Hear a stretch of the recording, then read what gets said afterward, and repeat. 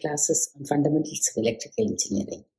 We were on control systems and we had finished both time-based response as well as frequency response. Now we move on to time-based response and the modeling using signal flow graphs and block diagram. Now we move on to frequency response.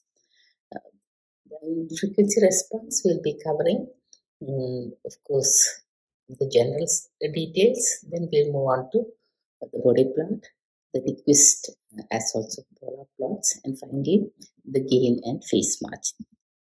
So now let's look at some of the problems in frequency response first. Okay. In frequency response, the first problem that I put in here came recently. It was in the last gate examination. So we see a block of GS being given an input RT as defined as 1 plus, so there's a DC component plus 0.1 sine 10t, and the output is YT. And what is given is an LTI system is shown in the figure where GS is equal to 100, okay, omega n square divided by S square plus 0.1 S, so there is 2 eta omega n plus 100. Okay, so that's again omega n square. So now steady state output of the system to the input RT is given as YT is equal to A. So there's a DC component. Okay, of course it's a linear time invariant system. That's the reason why the shape of the input is preserved in the output, but not the magnitude, etc. Magnitude will depend upon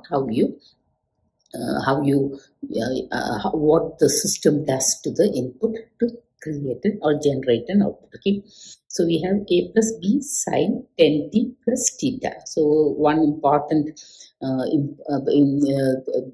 point to note happens to be that there aren't any harmonics. So the omega value, that is the omega value in the input, that is 10, is preserved in the output as well. However, there might be a phase difference, and that is described by theta.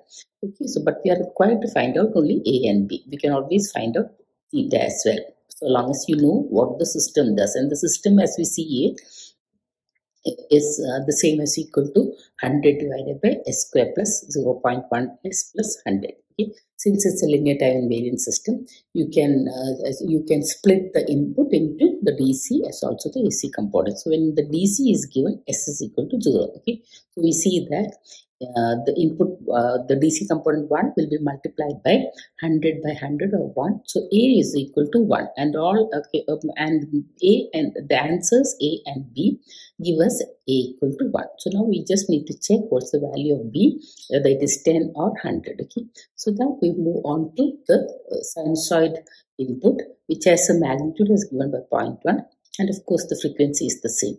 So now we substitute for S as equal to J omega, where omega is equal to 10. Okay, so now we are having S square replaced by J10 square or minus 100. So 100 and 100 on the denominator get cancelled, and in the denominator you are having 0.1 into J10 instead of S, or in other words it's going to be J1.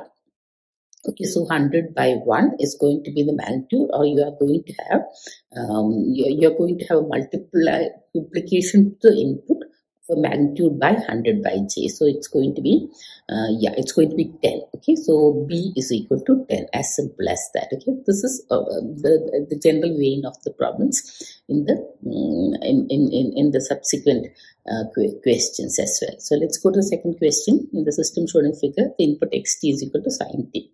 Okay, so what is omega? Omega is equal to 1. In the steady state, the response YT will be, okay, so what's the system? System is given by S by S plus 1. Okay, and the input is only sinusoid. So you can definitely replace the magnitude and the angle version of the system that acts on the input as equal to S is equal to J1 both in the numerator and the denominator. So what do we have there? We have J1 in the numerator, and you are going to have J1 plus 1. Okay, so we have the magnitude is equal to 1 by 1 square plus 1 square, square root of that, or 1 by root 2, and the angle is going to be 90 degrees, that is J on the numerator divided by minus, because it's from the denominator what comes out is it's J1 plus 1, so angle is 45 degrees, And so when it goes to numerator, it becomes minus 45. So 90 minus 45 is 45 degrees. And what is asked is the response yt will be, okay, obviously the magnitude is going to be 1 by root 2 and the angle is going to be a positive angle of 45 degrees. So B is the correct option. Okay. Let's go to the third problem. The closed loop transfer function of a control system is given by Cs by Rs is equal to 1 by S plus 1. Okay, or 1 by 1 plus S. Okay, it's almost the same as the earlier problem, except for the fact that there is no S on the numerator. So the angle is different, because the S, when it's replaced by j omega, you are having a 90 degrees there. So that's not present there. Okay, the magnitude does not change because S has a magnitude equal to, even if you replace it by j omega, of course it has a magnitude equal to omega. Okay? Yeah, but the input is the same. For the input, RT is equal to sin t, so omega is equal to 1. So the magnitude does not change, but the angle changes. Okay, the steady state value Ct is equal to, so what do we have there? 1 divided by, omega we see is equal to still 1. So 1 by 1 plus j1. Okay, so the magnitude is going to be 1 by root 2. Okay, and the angle version will be 0 minus 45 degrees. Okay, so we are seeing that in this case the D option, that is 1 by root 2 sine 1 minus pi by 4 is going to be sine t minus pi by 4. There's a mistake there. So I'll correct it. Sine t minus pi by 4 is going to be the solution to the problem and the output as well. Let's go to the fourth problem. Our problems are easy in this session. A system with zero initial conditions has the closed loop transfer function Ts is equal to S square plus 4 divided by S plus 1 into S plus 4. The system output is 0 at the frequency. So we have here j omega wherever we solve for S square plus something. Okay, plus let's say a. In this case it is 4. Okay. So the frequency in other cases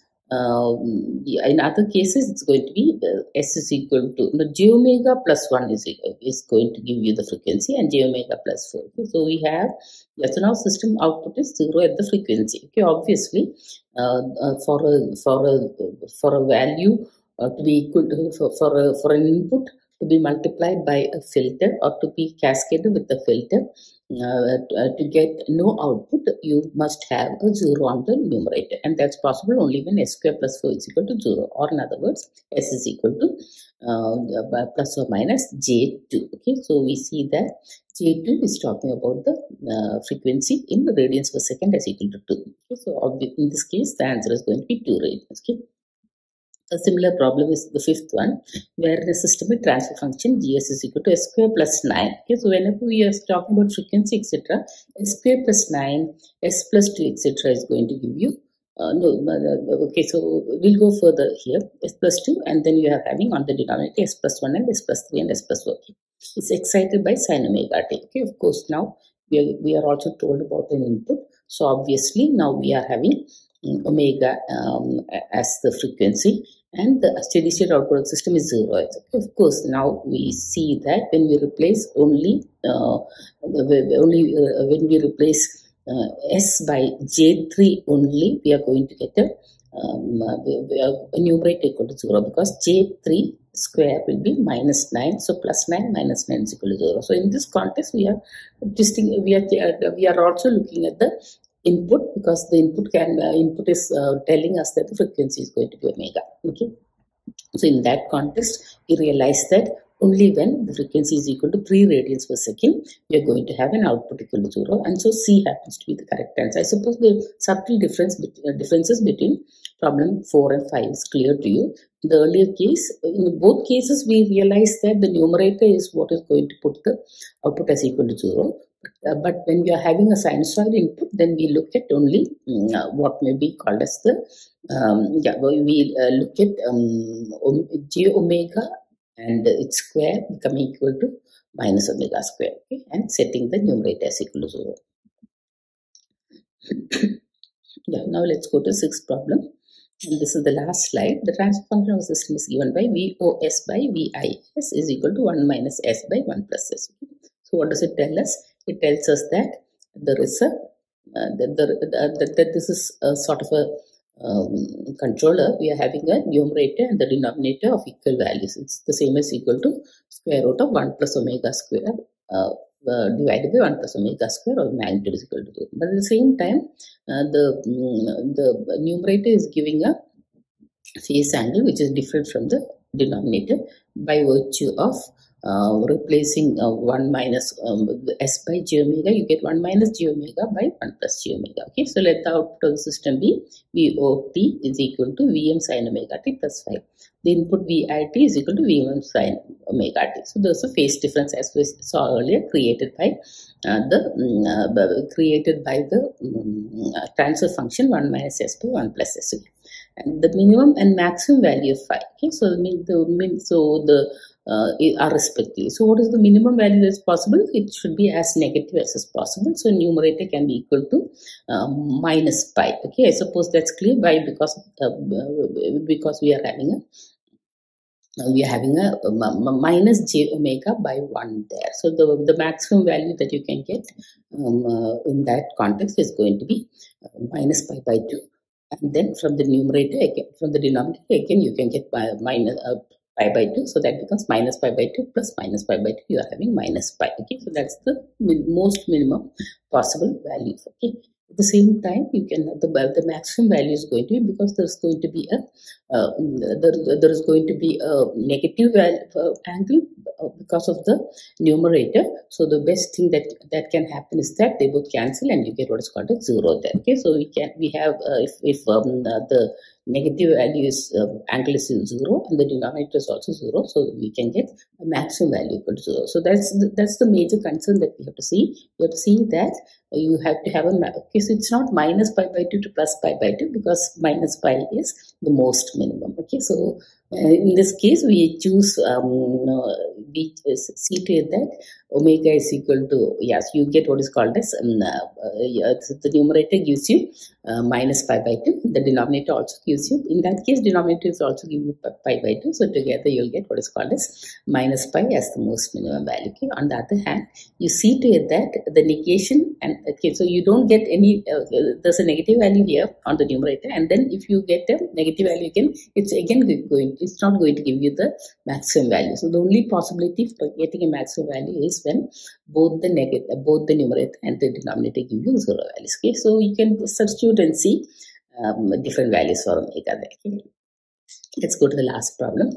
A real stable linear time invariant system with single pole at P as a transfer function. Okay, so the single pole is shown in the transfer function as being s square plus 100 divided by s minus p with a DC gain of 5. Earlier itself, DC gain was explained as when s is equal to 0. Okay, the smallest positive frequency in radians per second at unity gain is closed. Okay, so we are seeing that DC gain when at s is equal to 0 gives you h0 is equal to 100 divided by minus p, which is equal to 5. Okay, so p can be seen as equal to minus 20. Okay, so now we can replace p by minus 20. So now hs is equal to s square plus 100 divided by s plus 20. Okay, and for unity gain, we realize that the magnitudes should be the magnitude should be equal to 1. The magnitude of hs, which is the same as equal to should be the same as equal to 100 plus. Yeah, so you have the magnitude is equal to 100 minus omega square on the numerator side, and of course it's square root, and its square root should be the same as equal to the magnitude of j omega plus 20. Okay, when s is replaced by j. Okay, so now that's the same as equal to square root of omega square plus 400. Okay, I suppose this is clear in the sense that the magnitude of numerator becomes a real value. That's the reason why you don't take the square root there. So it's minus omega square plus 100 divided by square root of omega square plus 400 is equal to 1, or minus omega square plus 100 is equal to square root of omega square plus 400. Okay, so you can solve it, but I would suggest that you just simply substitute the different values. Okay, so it's easier to do that because rough estimates can be put in there. So if you choose A, thankfully happens to be the, as it is, you can suggest, you can see that 100 minus omega square is positive. Okay, so, and that's what you want, because that it's positive so long as omega is at the most equal to 10. Okay, so now option A seems to be a better choice. That's why you put it there. So now if 8.84 is almost equal to 9, you'll see that that's equal to 81. So let's say 80, because 8.84. So now on the left hand side you are having near around 20. Okay, and that is and so if the square root of 400 and something is equal to is near around equal to 20, then that's going to be the solution. Obviously it's true. Why? Because we are having, if omega is near around 9, then you're going to have 481 or so. And I suppose we know the square roots until up to a particular value, so you can see that they almost match. Okay, so there are two ways of finding out. One is, of course, taking the root, solving the whole equation, but much better than that is for substitution. And the first suggestion that you get for substitution happens to be that omega cannot be larger than 10, or else the root value will be j, and so you can't equate a real and an imaginary quantity. Okay, because so that's it will have to be a j value on the right hand side. So we see that 8.84, even without substitution, you can say that 8.84 is going to be the correct value.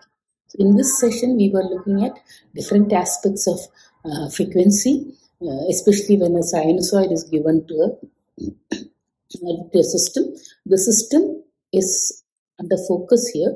It has it works on the input such that a magnification is given to it by the total magnitude of GS. It also brings about a phase difference, again given by the angle of GS. Okay, so that's point number 1. Point number 2 happens to be that you can see that point number 2 happens to be that if the transfer function can work on the input and create a zero output by virtue of the frequency being a particular value, or in other words, it can work as a filter. Okay, so that's another point that we saw. Third happens to be that we can using a sort of a controller given by 1 minus or s divided by 1 plus s. Though the magnitude does not change, the phase angle can vary from a large value, that is minus pi, to as much as 0. Okay, so that is another, and that's exactly why we have controllers of this kind. Okay, so finally we also saw that when we are having a DC gain, s has to be set as equal to 0 to obtain any value that is not given, and when the magnitude is equal to 1, then you can say that the magnitude is equal to 1. Okay, so any time that you have j omega square, then you're going to get a real value. Okay, so real value needs to be equated to a real value, and that's what we have done in the last problem. I suppose this session is very clear and easy to you, and you'll garner all marks that are